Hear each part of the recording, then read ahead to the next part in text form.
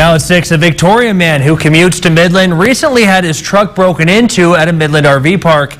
And this has him speaking out tonight about his stolen property. Good evening. Thank you for joining us tonight. Madeline is off. ABC Big 2's Mike Mahoney is at that RV park and brings us the latest. Justin Morgan says he's concerned after somebody broke into his truck and stole Christmas shopping money as well as a firearm.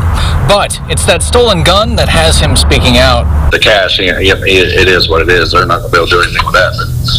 But I just wanted to make sure there was no crimes committed with my firearm, so that's why I reported it stolen right away. Morgan says he won't let that stolen Christmas money ruin his holiday, but that he does have safety concerns with the Midland RV park following the theft of his pistol, especially since his employees also stay there. I'll be back out in West Texas next week, and I plan on visiting management there because I have several campers there that my employees stay at as well.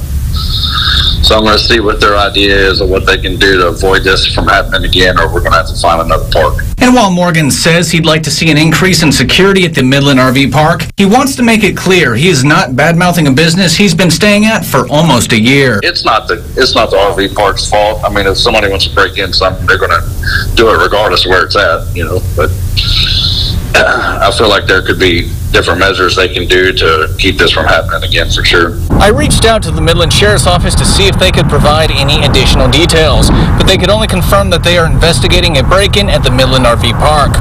In Midland, Mike Mahoney, ABC Big 2 News.